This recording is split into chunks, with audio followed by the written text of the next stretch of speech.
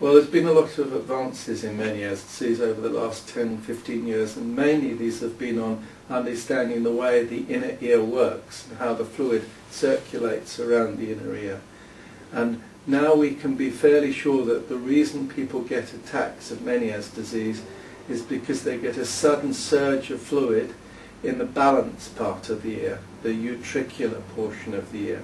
And this stretches the little nerve endings in the semicircular canals, which are the canals that give you the feeling of spinning one way or the other. And as they stretch, this causes the attacks. This is the vestibular portion of the ear here. These are the semicircular canals, and when the nerve endings in the semicircular canal get stretched, this is when you get the feeling that you are spinning or turning around.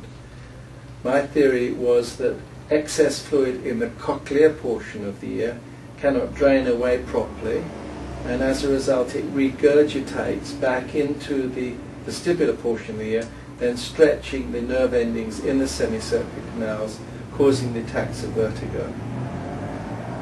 Well, I've been involved from the beginning when we first found Dr. Brown and got him to work for us at the University of Sydney, and I very much admire the work that he's been doing.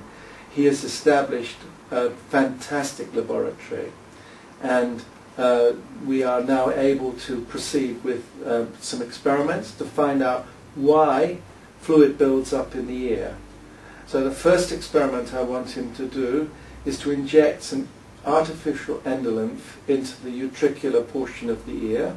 He can then record what's called the vestibular microphonic to see whether or not we can then model the attacks of vertigo that Menieres sufferers experience.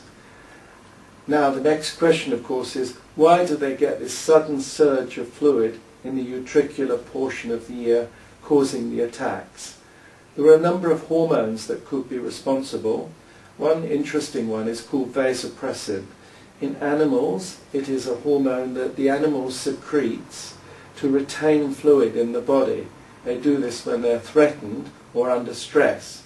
Human beings also under stress tend to retain fluid, and in your ear there are 4 or 5 different vasopressins that can be explored. We think that the build-up of vasopressin causes the hydrops to develop in the ear. The next thing I want to know is why suddenly that excess fluid starts to move, shifting from the cochlea into the vestibular portion of the ear, causing the attacks of vertigo. Probably some sort of hormone that counters vasopressin is responsible. If we could find out what these agents are, we could find a cure for Menieres disease.